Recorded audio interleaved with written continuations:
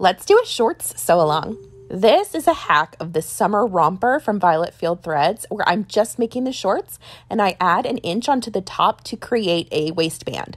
Okay, so here's the great part about this project, y'all. You don't need more than a yard of fabric for most of the sizes. So if you're shopping the remnants at Joann or wherever you are, a yard will be perfect. All right, step 1, cut the pieces out. Step 2, we're gonna sew the swoops on all 4 pieces like I'm doing here.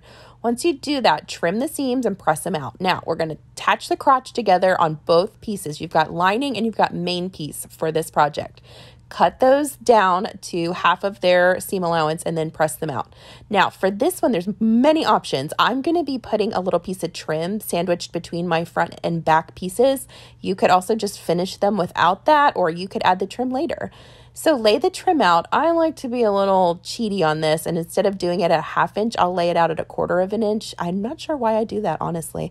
Then you just baste it on and sew around all of the swoops again. This is all explained in the pattern, by the way. So this is a great pattern, and the romper is honestly adorable, but I didn't have enough of this roller skate fabric to make the romper, so that's why we went with shorts. And truly, my daughter wears these shorts, this type of short, every single day because they're just so stinking cute. Okay, so you're going to fold the 2 edges in and cross it over, and then you just sew that little spot and top stitch the whole thing around. Now it's time to finish the top. You can do this with a serger, or this project can be done completely serger free. You can just fold that top down 1/4 and then 1 inch. Sew the little tube so you can close it up, and you're going to thread your elastic through. Zigzag over those ends, stretch it out, and here's a little trick, guys. Stitch in the ditch on those 2 side seams. That way your elastic won't roll.